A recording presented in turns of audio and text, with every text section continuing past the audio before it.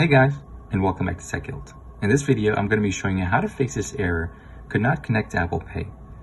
This is a pretty simple fix, and I'm going to show you exactly how to do that in this video. If you haven't done so already, please be sure to subscribe to the channel. That would be greatly appreciated. First thing that you're going to want to do is go to Settings. You're going to want to go to where it says Cellular.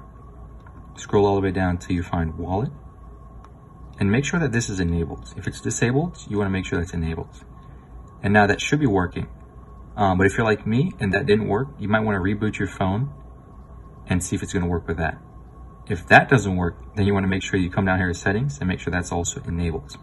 So those are going to be two things to make sure your Apple Wallet's working, in addition to power cycling your device. Now, you may or may not have to do this, but I had to do it in my case. So you're just going to go ahead and hold the power button and the volume up button and turn it off.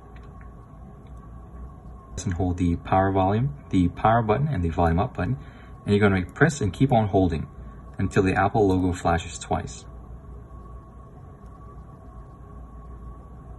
So that's the first time, and just keep on pressing and let it disappear. And as soon as it comes back up again, you're going to let go. And now that should actually fix it, guys. So if you found this video to be helpful, please be sure to like and subscribe to the channel. Peace, and I'll see you next time. Why don't you love me?